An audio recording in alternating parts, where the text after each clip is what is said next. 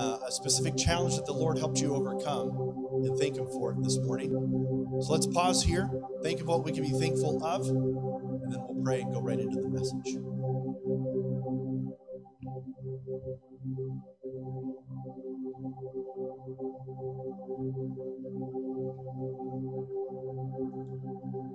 Heavenly Father, I thank you this morning just for who you are. I thank you that you sent your Son to die on the cross for our sins. And I'm so thankful that you started in the beginning. You had this plan from the very beginning, even though you knew that Adam and Eve would fall and sin. You knew that we would fail all along the way. But you sent a Redeemer just for that reason, Father. We thank you for it.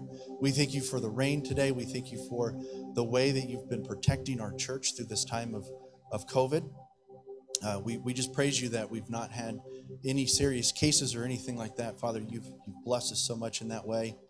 And we just ask that you would continue to help our church to grow, both in number, but also more importantly in maturity, in spiritual matters. Father, challenge us in only the way that you can. In Jesus' name, amen.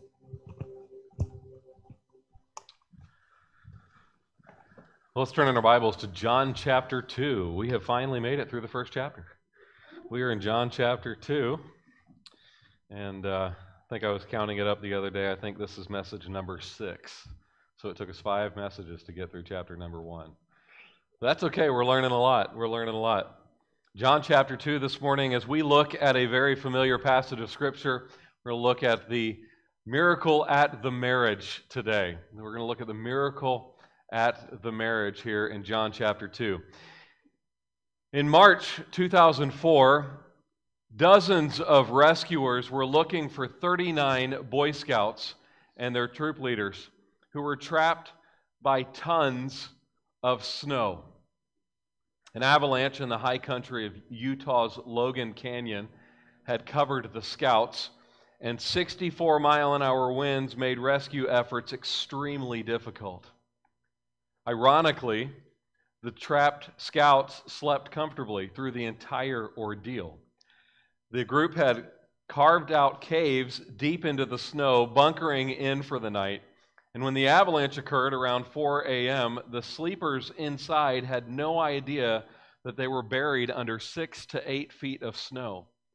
The snow caves insulated the group from the sound, from wind, and the knowledge that they were even in trouble. "You're pretty cozy inside of them," said Randy Maurer, the father of one of the scouts. He said, "You're completely oblivious to what's going on outside." Thankfully, 2 of the scout leaders were sleeping in a nearby trailer. They heard the storm, the avalanche. They called for emergency help.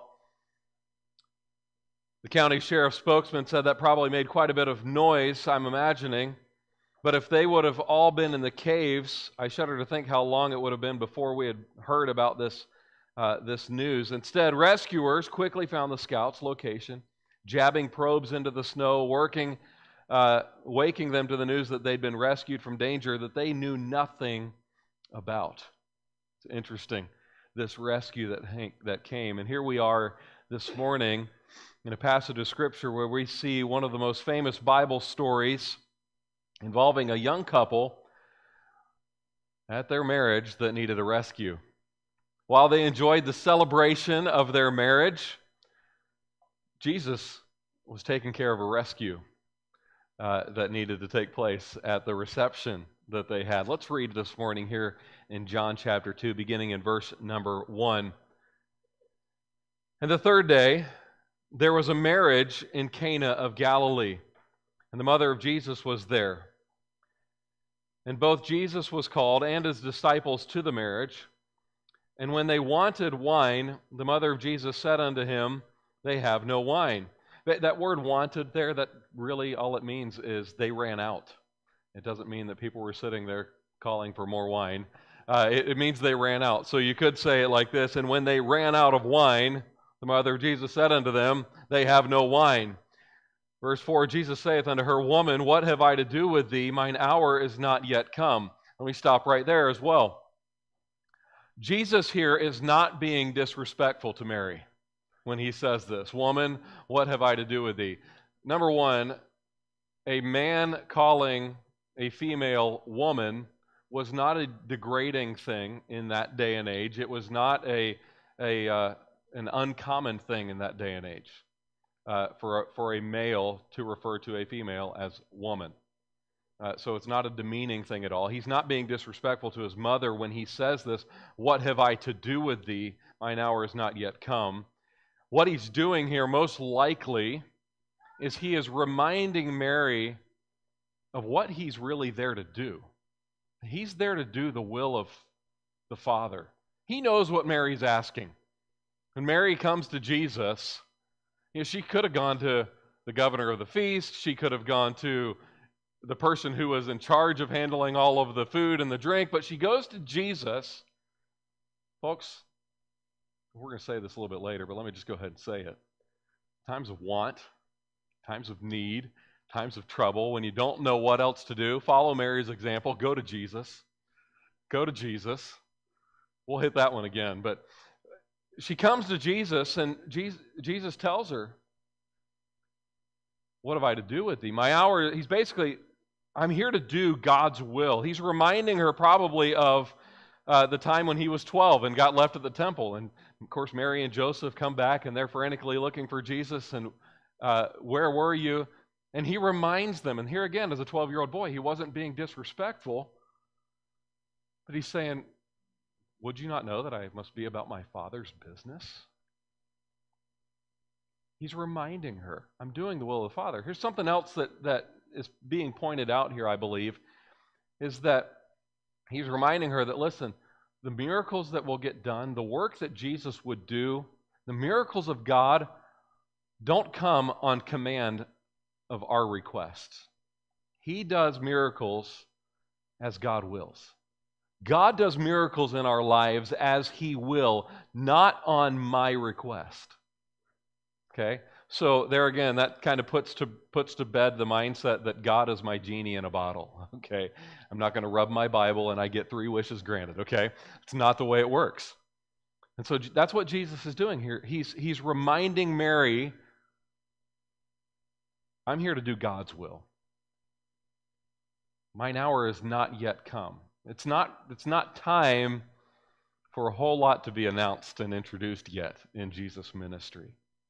You realize here, He hasn't called all 12 disciples. He has yet to display publicly any form of miracle. And even here, it's not necessarily a full public miracle that takes place here. This is something that happens behind the scenes. So his hour's not yet come. The world's not ready to understand exactly who Jesus is quite yet. And He's not ready quite yet. It's not time for Him to let everyone know, this is who I am. Let's keep going.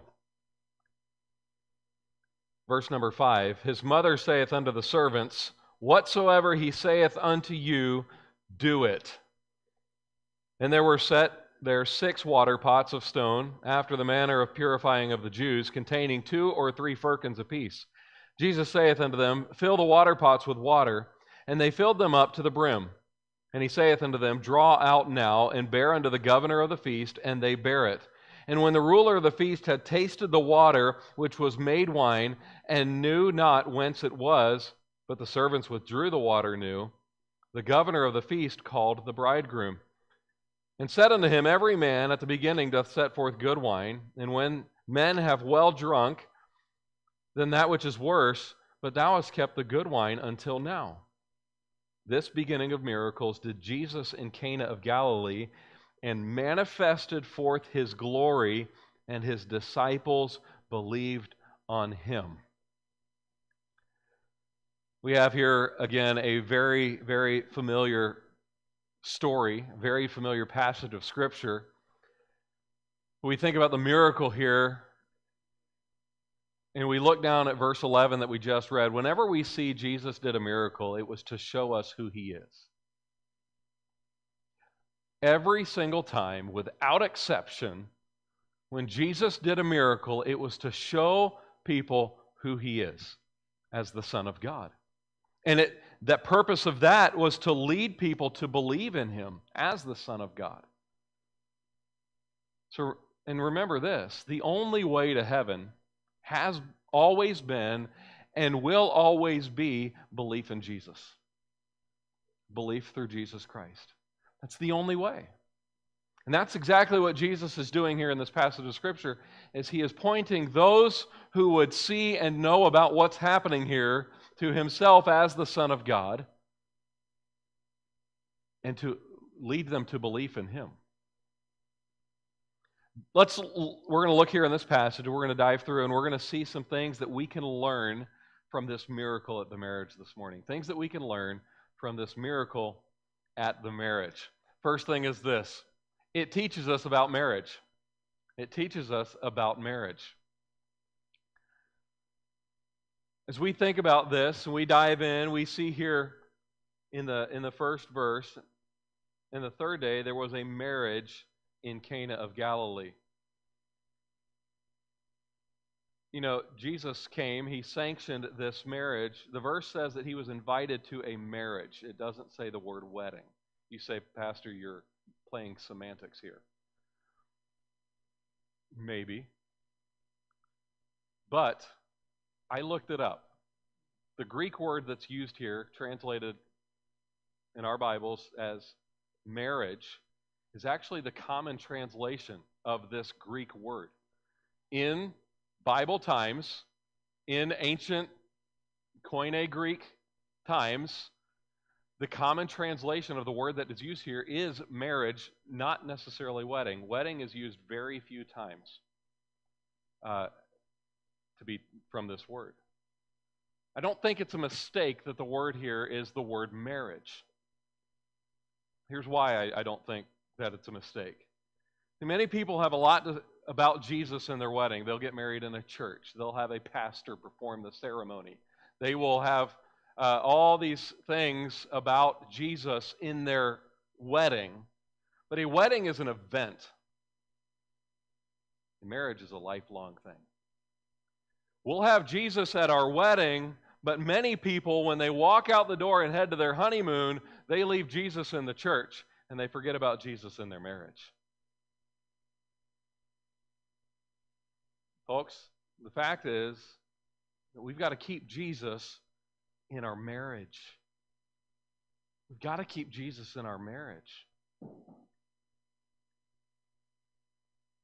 Holly and I will celebrate in March our 19th anniversary. And I think she would agree with me on this statement. I'm going to put her on the spot. We have a happy marriage. I believe we have a wonderful marriage and a wonderful relationship. Why is that? Because Holly and I have tried to keep Jesus in our marriage. We've made that a priority in our lives. I've counseled couples, pre-marriage counseling. I've done counseling after people get married, when they're having struggles in their marriage. And I'm always reminding couples, you got to keep Jesus, you've got to keep God in a priority place in your marriage. I would use the old triangle illustration when I would do pre-marriage counseling. You have God at the top and you have the two couples on the corners, and as the couple individuals grow closer to God, they're going to grow closer together. That's the way it works. That's the way it works. You've got to keep Jesus in your marriage. John MacArthur writes this. He said, by attending a wedding and performing his first miracle there, Jesus sanctified both the institution of marriage and the ceremony itself. You realize it's a sacred thing to stand and unite with one another before God and man. That's a sacred thing that God has established. God established marriage. Marriage, MacArthur continues to state, marriage is the sacred union of a man and a woman whereby they become one in the sight of God. The ceremony is an essential element of that union because in it the couple publicly vow to remain faithful to each other. Jesus came to a wedding. Jesus performed a miracle there. Jesus was putting his stamp on marriage. Folks, we need to allow Jesus to put his stamp on our marriage. Let me say this before we move on. We see Jesus' sanction of marriage. Marriage only works when Jesus is involved. Marriage only works when Jesus is involved. So with that in mind, we move on to what else we learn about marriage here. We learn that Jesus sanctions marriage, but we see that Jesus has a supply for our marriage. Here we see in this passage, we see a cultural nightmare happens. Cultural nightmare happens when the supplies run out. They ran out of wine. This was the cultural faux pas of all faux pas, if you will. To fail to provide adequately for guests would have been a social disgrace to this couple. This would have been something in these closely knit communities of Jesus' day that this couple would never live down. This would not have been forgotten. This was one of the biggest days of their entire life, one of the biggest events of their entire life, and they would be forever marked as the couple who failed to provide for their guests. You think about that. What a pain that would haunt this newly married couple. It wouldn't be that, oh, do you remember our wedding day? It would be, oh, do you remember our wedding day? It's kind of a mindset. Nobody would want that. I mean, that's what they're looking at here. And they were in a place, they lacked something that only Jesus could supply. Again, I said it already. I don't think it's any mistake that Mary didn't go to anybody else but Jesus when she realized we've got a problem. Because Mary understood. I got a problem. I've got to go to Jesus. I've got to go to Jesus. They lacked something that only He could supply. You're thinking about your marriage. You may be struggling with your marriage. There may be issues that you're facing right now, challenges in your marriage that you're facing today. Let me remind you, Jesus is the answer to those struggles. Jesus is the only answer for those struggles. When we do things the way the Bible tells us, they work.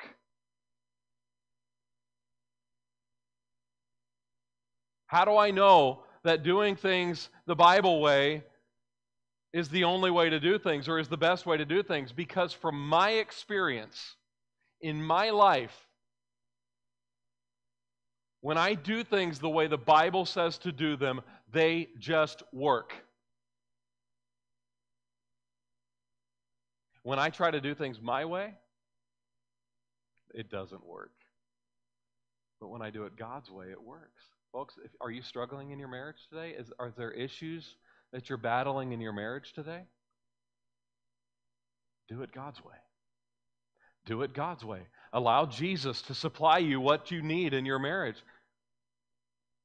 When it comes to marriage, when it comes to children, when it comes to finances, etc. We could go on and on with this list. No matter what it comes to in your life, understand that God can do miracles in that area.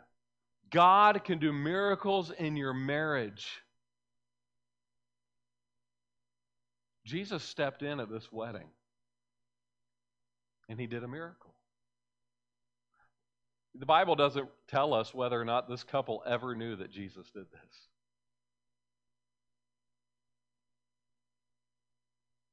But they had Jesus there.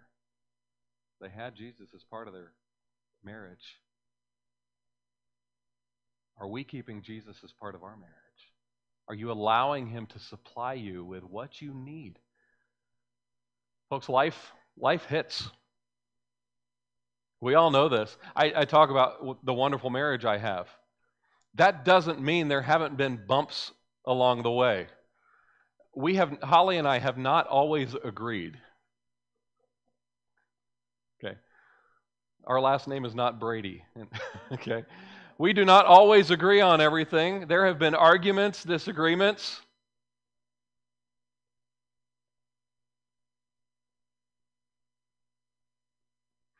But Jesus always has to come around and be the answer and the solution to solve those issues. Our kids are not perfect. Our kids are not perfect. Lily would like you to think that she is, but our kids are not perfect. They're far from it.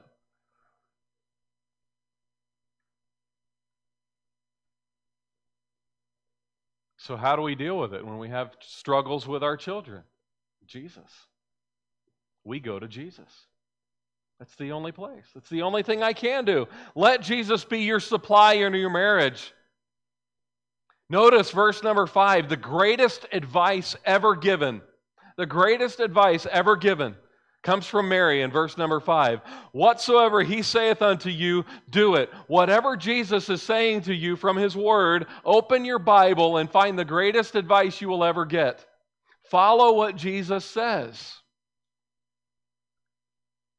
Pastor, I'm struggling. My wife and I are having a hard time. I understand. I really do understand. Open your Bible and get the advice from God's Word. Get the encouragement and the supply you need from God's Word. Whatever Jesus tells you to do, do it. I've counseled so many people, and the answer has simply been, husbands, love your wives.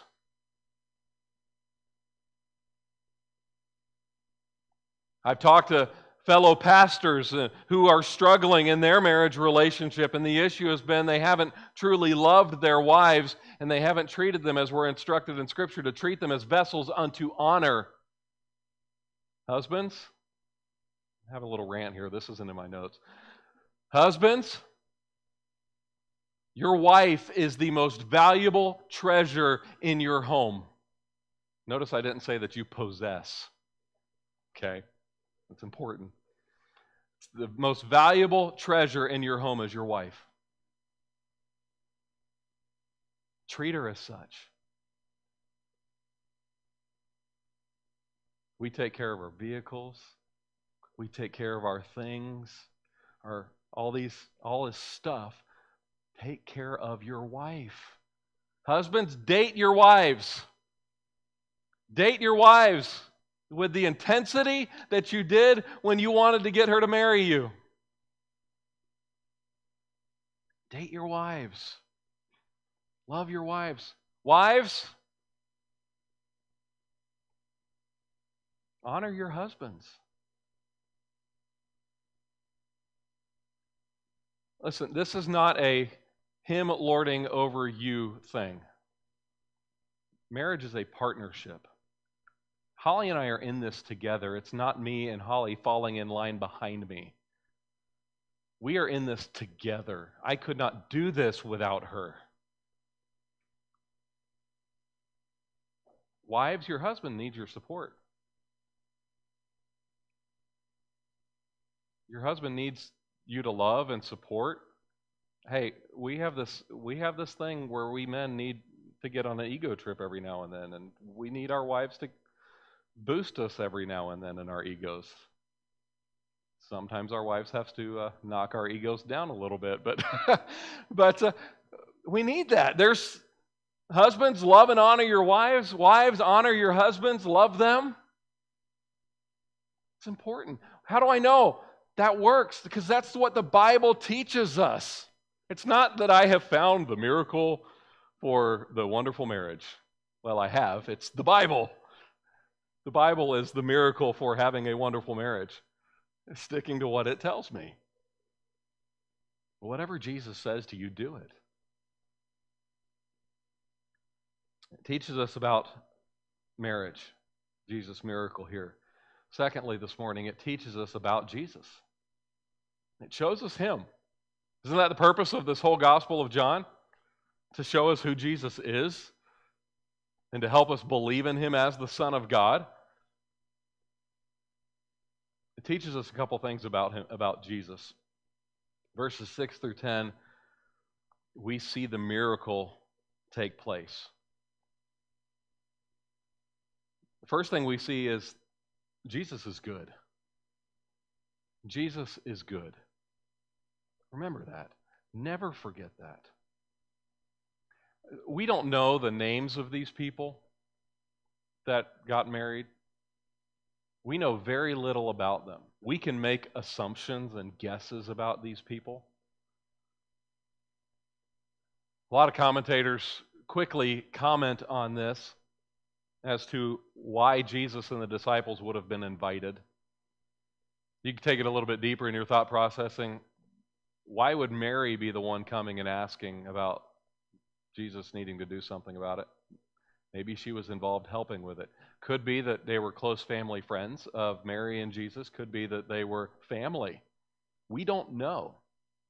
These are, to us, they're people who are obscured to eternity, and we don't know. What we do know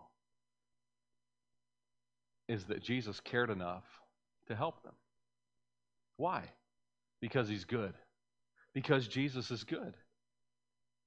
He cares about individuals. Jesus knows where you are in life. He knows about where you are in life. And guess what? He cares about you as an individual. He cares about you. Scripture tells us that God knows the number of hairs on our head. I often joke that with me, he's counting down. He knows the number of hairs on our head. That's knowledge of someone. If he cares so much about a sparrow that falls from the tree, how much more does he care about you as an individual? Jesus is good.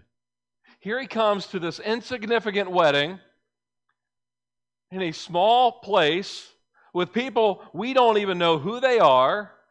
Scripture doesn't even take the time to tell us who they are, relation or whatever, but they have a problem. And Jesus is good. He recognizes the problem and he does something about it. You think about how good God has been to you. I think we need to do this a lot more often. This probably ought to become an everyday occurrence in our life. Step back and think about what God has given us. He's given us life. I'm here this morning. He's given us family. He's given us so much good that we do not deserve. We talked about this a little bit on Wednesday night, talking about praise in our prayers. God has given us so much to praise him for and to thank him for. And I praise God that he has not given us what we do deserve. Because he's good. The fact that Jesus works to remedy this situation here at the wedding reminds us that he's concerned with even the everyday things in life that we face.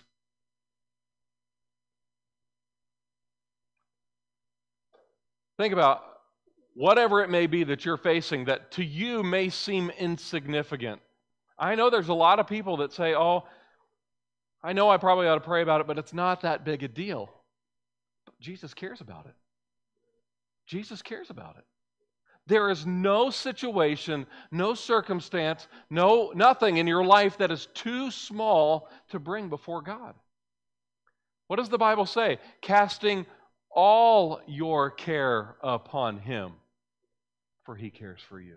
It doesn't say only bring the significant things of life to me because I care about those. He says cast all your care on him. God is good. Jesus is good. This passage here shows us that Jesus came to a wedding feast ready to help remedy a situation. Jesus came to the rescue of this marriage. He's a good God. We need to remember that about him. We see that Jesus is good, but we also learn about Jesus here that he is great. He is great. Now we're going to talk about the miracle a little bit. Notice here in verse 6, it says, and there were set there 6 water pots of stone after the manner of purifying of the Jews, containing 2 or 3 firkins apiece. Jesus said unto them, Fill the water pots with water, and they filled them up to the brim. And he said unto them, Draw out now, and bear unto the governor of the feast, and they bare it. And when the ruler of the feast had tasted the water that was made wine, he knew not whence it was. But the servants which drew the water knew, and the governor of the feast called the bridegroom, saith unto him, Every man at the beginning doth set forth good wine, and when men have well drunk, then that which is worst. But thou hast kept the good wine until now. So Jesus has before him, get the picture in your mind here, he has 6 water pots in front of him. These 6 water pots would have measured about 20 to 30 gallons each. These are huge water pots. Now, these water pots were set aside for the purpose of cleansing. Okay, so this was a religious thing. This was a ceremonial thing, a traditional thing that the Jews would have followed at things like this. These water pots would have been used for things like foot washing. Some of them would have been used for purifying of cooking utensils and serving utensils and things like that. Okay, so they're there for a specific reason. Understand, in the Jewish law and the Jewish ceremonies, these water pots would have never been used for anything but water. So to those people who would say, oh, this miracle, what it was the water picked up the taste from the residue from previous wine that had been in these pots. He didn't really turn water into wine. He just put water in there and it all mixed up together, and that's how they got the taste. Wrong. These were pots that never held anything other than water in them. So Jesus took these pots that were used just for water, and he does the miraculous. He changes the water to wine. Completely changed. Could you imagine being the servant carrying that cup that had just seen these pots filled with water?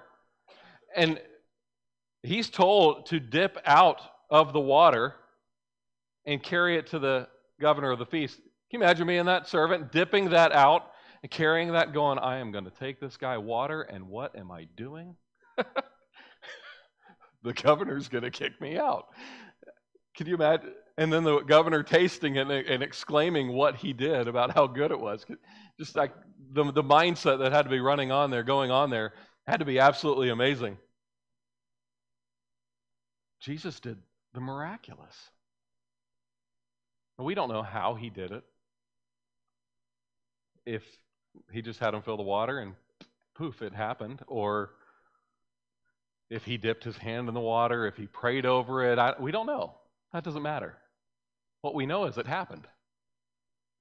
Now let me stop and say this, okay, because this is a passage where this is oftentimes going to come up. This passage right here, these verses are often used to justify the consumption of alcohol. People will say, see, Jesus turned water into wine. On the other side of that argument, people will often hear me on this, people will do exegetical acrobatics with this passage to try to prove the other side of this. So you got one side trying to say it's okay, you got one side trying to say it's not okay from this passage. So who's right?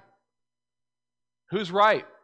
Let me tell you, neither one is right from this passage, trying to make either argument. Neither one is right. John MacArthur did say this about the wine that was created. He said, surely it was the sweetest, freshest wine ever tasted. This wine did not come from the normal process of fermentation, from grapes, vines, the earth, and sun. The Lord brought it into existence from nothing. Truly, this was evidence that He is the Creator. He is great. But here, folks, get this. This is important that we latch onto this about this passage of Scripture. It's not about the wine.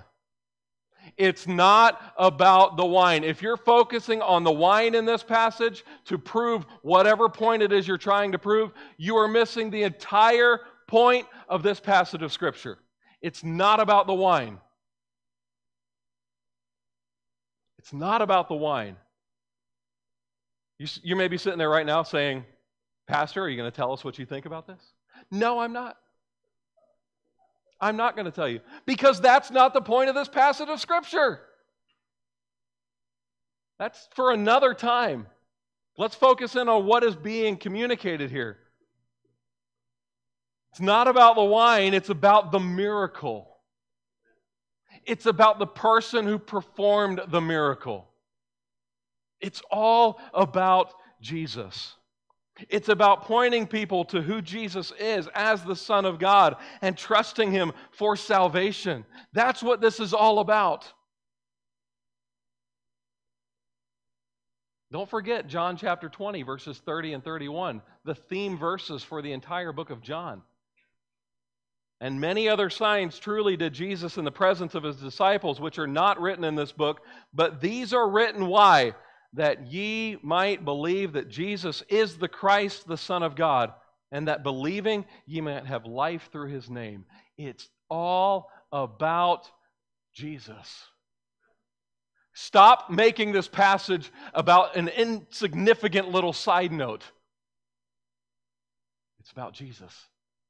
Stop justifying or trying to turn over somebody's beliefs from this passage. It's not about that. We're missing the whole point. I've heard pastors preach entire messages on this, and when I started diving into this, I'm like, oh, how am I going to address this? How am I going to do it?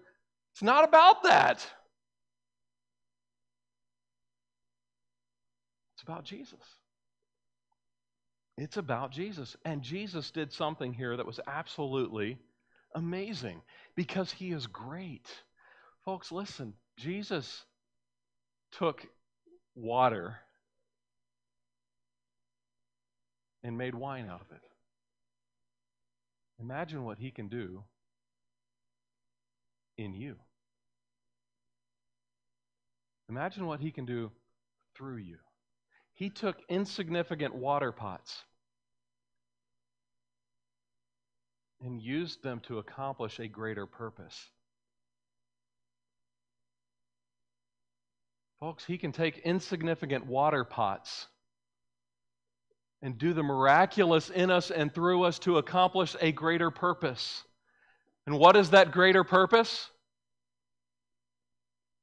To point people to Himself. To point people to Himself. Jesus is great, and He can do the miraculous in your life and through your life. Don't ever discount what God can do. I stand here today as a testimony of what God can do in the life of an individual. Who is Stephen Ashmore? I'm just a guy. Just a water pot.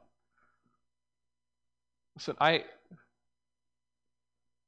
don't get invited to preach at all these big conferences and all these things. I can say that I've preached worldwide because I did go on mission trips, but I'm just nobody.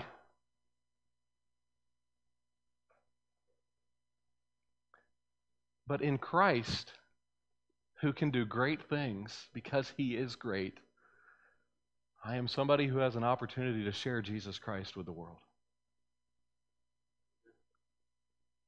But every single one of us in this room are that. Every single one of us. You may be sitting here and you may be able to be saying, like Moses, well, I don't talk so good. Look what God did through Moses.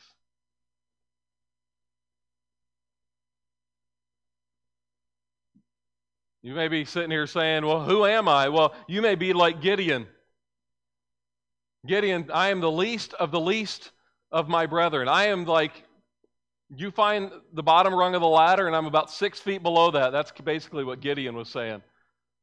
I'm nobody. But look what God did through Gideon.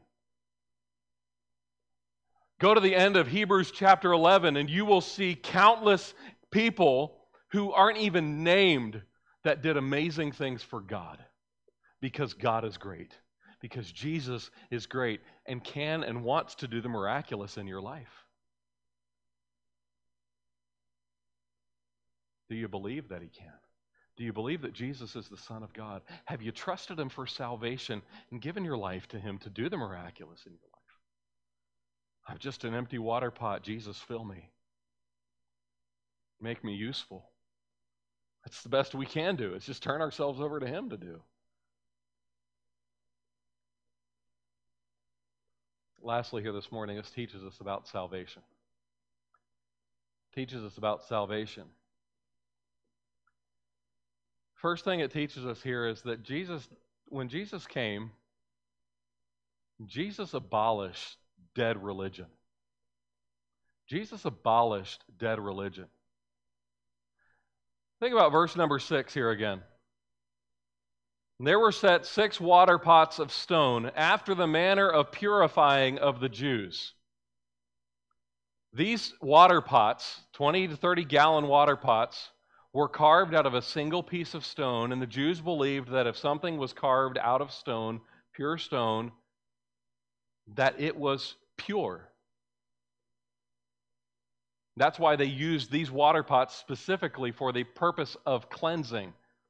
It was a spiritual ritual that they did based off of Old Testament law.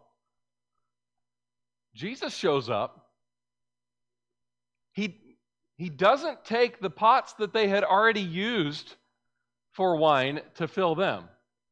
He chooses the water pots that were used for the religious cleansing. You catching what I'm saying here? Jesus came and abolished dead religion.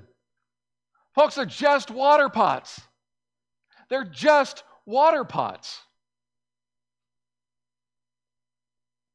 This building here, it's just a water pot. The pew you're sitting in, it's just a water pot. This pulpit's just a water pot. Your church attendance is just a water pot. Your membership of this church is just a water pot. Your Sunday school attendance is just a water pot.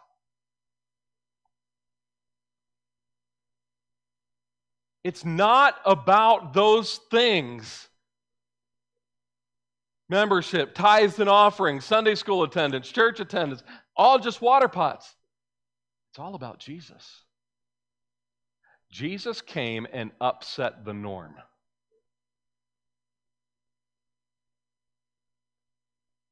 He brought a difference. He brought a way of life, a new way of living.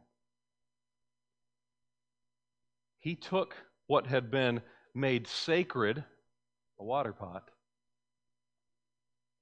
and he used it for something. It ain't never been done that way before. You know, the Baptist motto. We ain't never done it that way before. He completely changed. It's probably why he did this miracle where most people didn't see what was going on. Because you imagine the religious rulers would have had a fit. The Pharisees would have had a fit. How dare you do that to those water pots? I've heard people say the same thing about, how dare you do that in a church auditorium? It's a water pot. That doesn't belong in church. It's a water pot, people.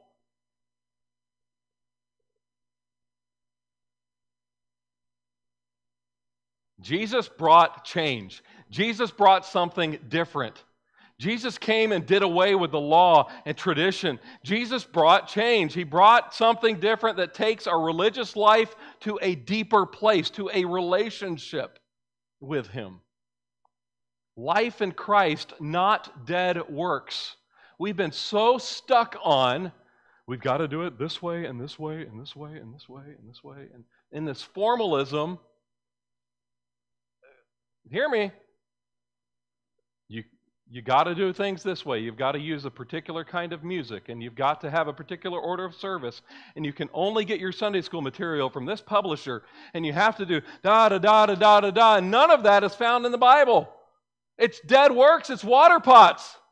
Jesus came and did away with all of that. It's all about Jesus. And we've got to stop putting all of these other things in the way of Jesus. Jesus did away with all of that. He abolishes dead religion. Folks, He did that so we would know that the only way we get to heaven is through Jesus Christ. You don't have to jump through hurdles. You don't have to become a member of this church. You don't have to get your life all worked out and organized in order to come to Christ. Come to Him as you are. You can't get all of that stuff in order without Him. Come as you are. Jesus does away with all of that and says, just come. Come and see, as we talked about last week. Come to me, Jesus calls. And Christians, you can tell I get a little hot under the collar about this one. We've got to stop putting stumbling blocks in people's way where they're tripping over us and our preferences and our opinions when they're trying to get to Jesus. Christian, get out of the way of Jesus. Get in line behind Him.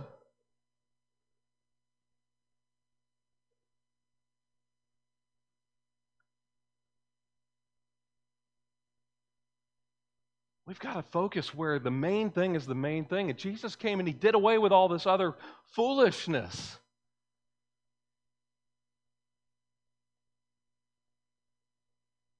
I wasn't going to do it, but I'm going to. But the show that Joshua referenced earlier that said that I often reference, one of my favorite lines in that show that I often reference is this one. Get used to different. That's what Jesus said in the show when He called Matthew, and Peter said, we just don't do that. We're not seen with publicans, Peter's basically saying there. And Jesus looked at him and said, get used to different.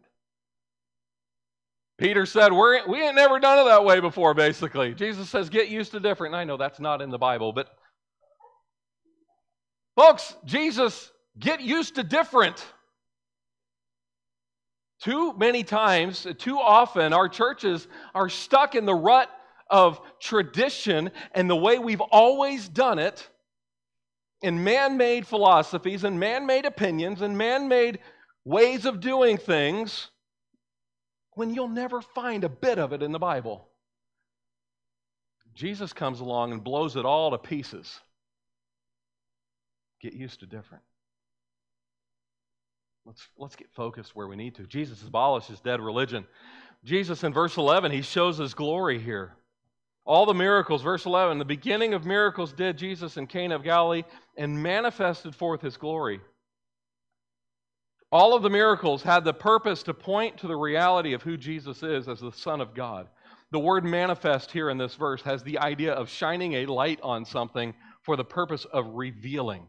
It's like a spotlight here. The word manifested. It's like a spotlight came on Jesus, revealing who He is.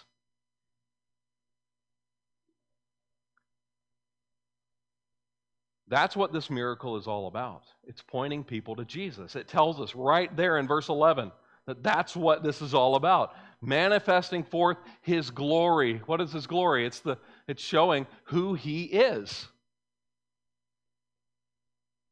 as the Son of God. All that Jesus did, all that Jesus ever does was to point people to Him so that people could believe and come to salvation. And that's exactly what we're supposed to be doing. We're supposed to be followers of Christ. We're supposed to be doing that which points people to Jesus and revealing to them who He is so that they can believe and be saved. That's what we're supposed to be doing. And then we see, thirdly here, it caused belief in Jesus. Verse 11, the end, and His disciples believed on Him. His disciples believed on Him. Whether this was the moment of salvation for them or if that had already happened, I don't know. That's between them and God. But there was a belief that took place. The disciples saw what happened. You can only imagine the servants that saw, witnessed it.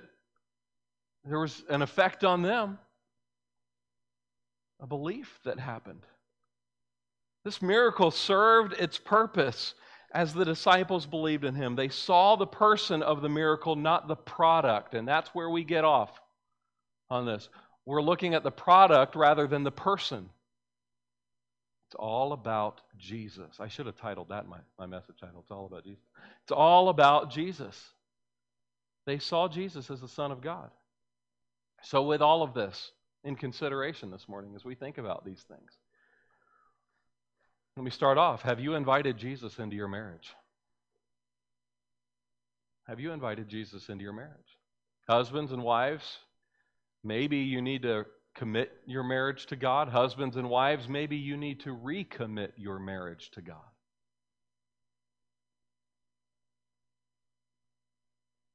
Have you seen the goodness of God in your life? Are you paying attention? Have you trusted in Jesus to forgive you of your sins and to give you a home in heaven? That's the purpose of all this miracle, everything that happened. Let me ask you, do you know for sure that you have a relationship with God based on what Jesus did at the cross? Do you know 100% sure that your sins are forgiven and that you have a relationship with God? If the answer this morning to that question is no, what's keeping you? What's keeping you from trusting a good and great Jesus and allowing Him to forgive your sins and to change your life? Every head bowed, every eye closed this morning. We'll have a brief time of invitation. Give you a chance to respond. Every head bowed, every eye closed. Nobody's looking around, just me.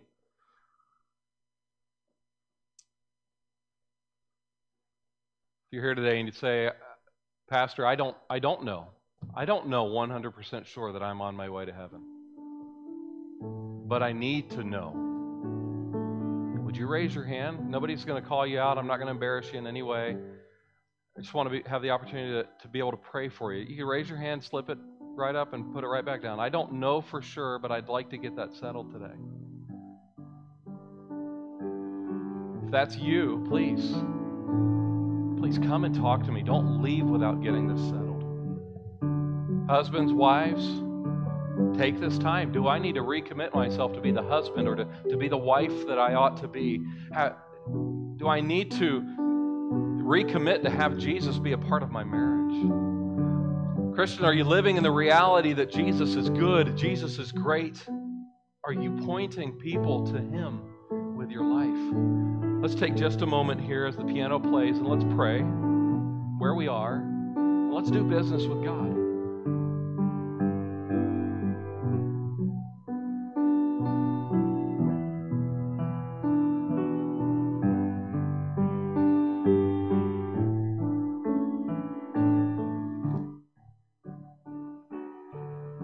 Our Heavenly Father, Lord, I love you and I thank you for your word.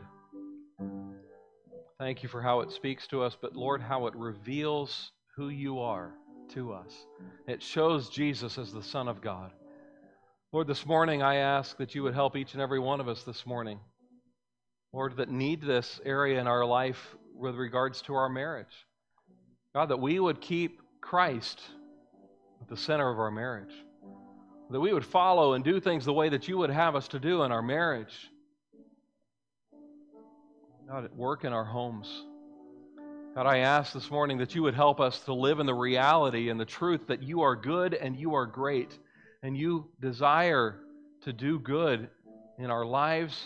And God, that you can do great things in our lives.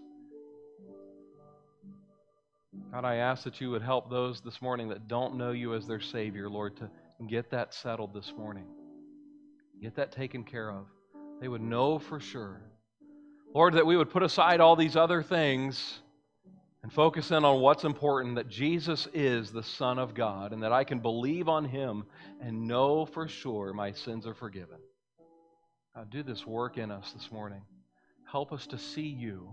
Help us to point people to you and you only. I thank you for your desire and your willingness and your love to work in our hearts. I ask that you would, and I ask all these things in Jesus' name. Amen.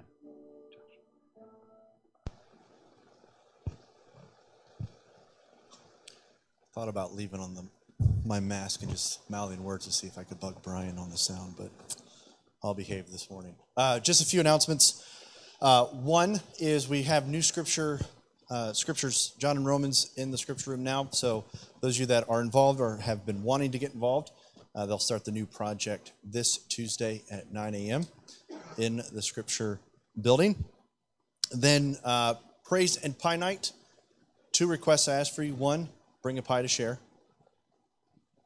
Because if you don't, you're not safe. No, you're just not my friend that day. Water pots, yeah, water pots. You can bring a water pot too. Just bring a pie. And then second, if you could fill out a connection card, put your favorite song, because we'll be singing several songs on that night. So by this Wednesday, if you guys could submit your favorite song that you'd like to sing for Praise and Pie Night, that would be good. So remember, November 24th, it's Praise and Pie Night. We'll meet here, and we'll go up to the upper room to do that. And then last but not least, ladies' sign painting party. Talk to Emily or Holly if you have any questions and you want to attend. It is Friday, December 4th. There's my December date at 6:30. I assume it'll be next door. Probably scripts. Talk to them. I'm not part of that. So let's all stand. If you guys would remember, fill out those connection cards, drop them off in the back. There's also the offering box if you feel led to give this morning. And then I will do one more plug since you've heard it twice. If you have not seen The Chosen, you need to watch The Chosen. Download it on your phone. It's an app, and then you can stream it to your TV. It is definitely worth your time. Let's pray and be dismissed. Heavenly Father, we thank you for a great day to be in your house. We pray that you'll protect us on the wet roads, but bring us back safely tonight as we continue to worship you and continue to fellowship as a family. We love you and thank you in Jesus' name. Amen. You're dismissed.